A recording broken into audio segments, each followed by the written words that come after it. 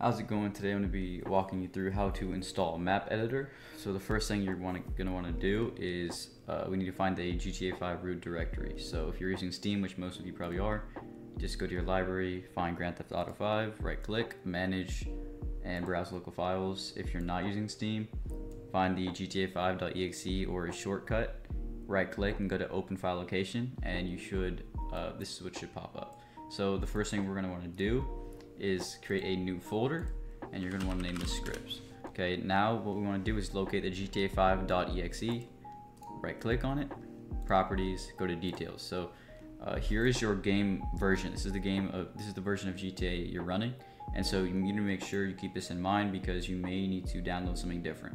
Most of you are probably running the newest version, so you should just follow what I do. Okay, so next thing we're going to do is actually download the dependencies for map editor first. So the first dependency is going to be script hook v. I will have all these links in the description. So this is the latest one. You want to go to download, okay, and then you will need, like I said, you will need, like I'm mentioning now, WinRAR, 7-zip, anything like that. And then if it does say insecure download, it's secure, perfectly fine. Just open that. Okay, open the bin folder. Okay, and then open your root directory again. And we're putting this straight into the directory, not into the script folder. So you want to just get input script hook v, drag it into the directory. If you do have these files already existing, replace destination. Okay, close this. Now we're done with that. Next thing we're going to do is, this is, like I said, this depends on your version of the game. If you're running the newest version, you're going to want to do the nightly build. If not, your game will either crash or the menu will not open. So this is what I'm going to be doing. But if you're running a later version of the game, this one will work fine. So make sure you download from the release, not the source code. And I will have, like I said, all these links in the description. So go ahead and download this. Okay, save. Open this up. All right, let's open the directory again. And once again, this is going in the directory, not the script folder. So all you want to do is you need all these files except the readme in the folders. So just go ahead and drag this over to the directory. Boom, now they're in there. Go ahead and close out of that. We're done with this. So you can go ahead and close these. All right, next is native UI. This one is a little bit outdated. It's the last release 2019. They're working on a new one now, so maybe I'll do a future video on that release, but this one works fine for now. So go ahead, download this. Okay, we have two files here. Go ahead, open this up, and these are going in the scripts folder.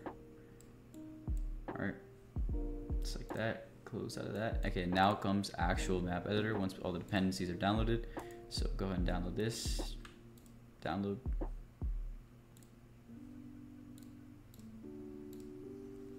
Okay, and then we have all these files. Go over here, scripts folder.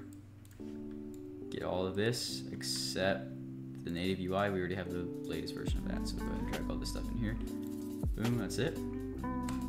Close out of that. All right, and now that's map editor installed. I'll launch the game and we'll see if it works. All right, I have now loaded into the game.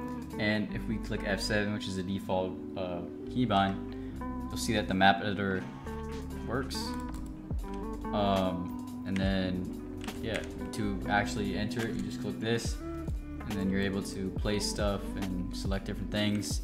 And then I can do a future video on how to add maps, how to do all that kind of stuff. So, yeah, if you are having some issues for some reason, what you can do is go to your root directory again, and just search up log, and then these are log files. So if you are having some issues, you should be able to see like an error here or something not loading or not functioning correctly. And in these you'll see it, and then if you have any issues, just let me know in the comments and I'll be able to help you out. Have a great day.